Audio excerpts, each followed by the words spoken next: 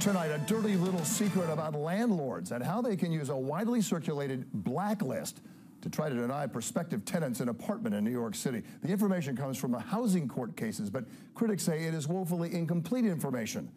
Now, a proposal to regulate this blacklist. Here's Eyewitness News reporter Carolina Lead. Real estate agents will say to me, you know, we'd really like to help you, but the landlord really isn't going to take you. Margot Lumineer Miller says she figured she could easily get an apartment because of her solid credit score.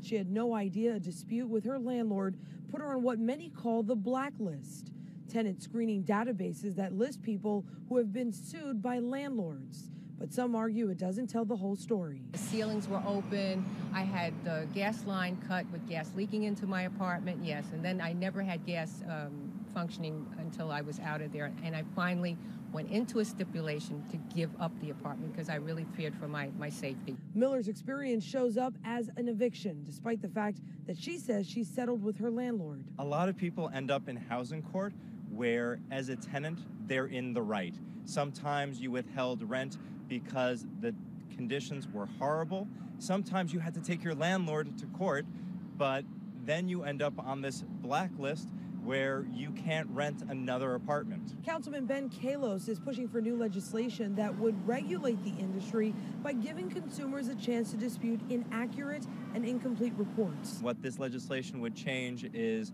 that they'd actually have to tell you the truth, the whole truth, and nothing but the truth about whether or not you won the case, what happened, who was involved, so that landlords can actually make a better decision. Miller says she fought this for 3 long years. She's staying in temporary housing.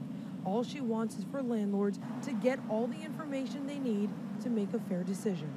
In Hamilton Heights, I'm Carolina Lead, Channel 7 Eyewitness News.